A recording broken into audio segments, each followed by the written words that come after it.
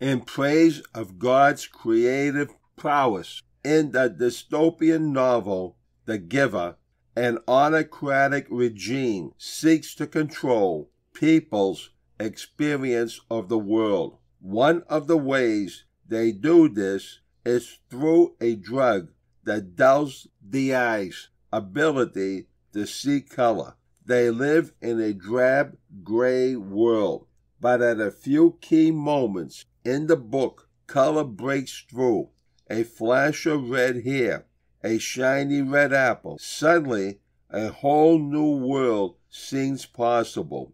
This vibrant flash of red in The Giver is one way to understand what's happening in the weird, crazy book of Revelation. God gives a gift to John of Patmos, images, insights, and scenarios that reveal a world we could never imagine on our own. It's not a prediction of the future, but a glimpse of the way things should be and a critique of how our world has gone off the rails. In the book of Revelation, chapter 4, verses 1 through 11, God is wild, powerful, and precious. Only the most powerful and precious things humans can imagine will work as energies: fire, lightning, thunder, emerald.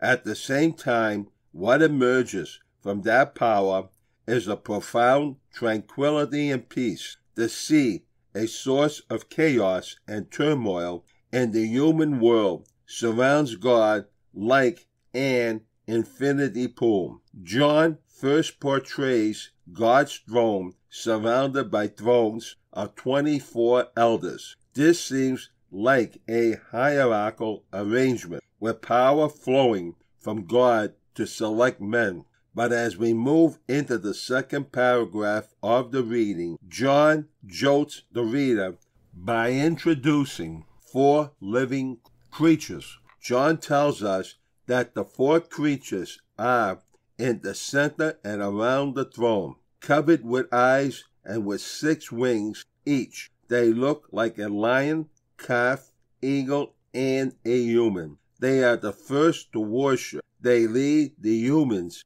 in recognizing God's sovereignty. The elders follow their lead and praise God for divine power and creative prowess. What does this glimpse mean? What do the images convey?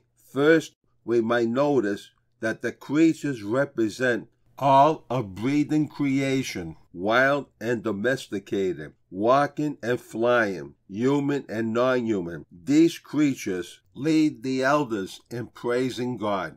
They are the vanguards. John's vision suggests that God's preferred reality does not start with humans at the center. Rather, they are one component of creation with no overly special place. Second, the creatures and the elders praise God for creation. In John's world, in which Rome claimed control of the universe and its leaders aped the divine, calling God creator, becomes a subversive counter-ideology. This is no less true today, when modern empires and transnational corporations and our complicity in their work trample God's gift of creation. The root cause of our ecological problem is a failure to put God at the center.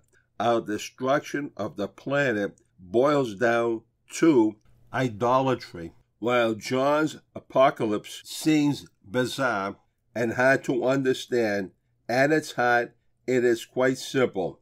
Who is in control, God or humans? Whom do we worship, God or ourselves? These questions are as old as the Garden of Eden, yet as fresh as the unprecedented snows in Athens. For more stories, please visit our website, www.pamphlets2inspire.com.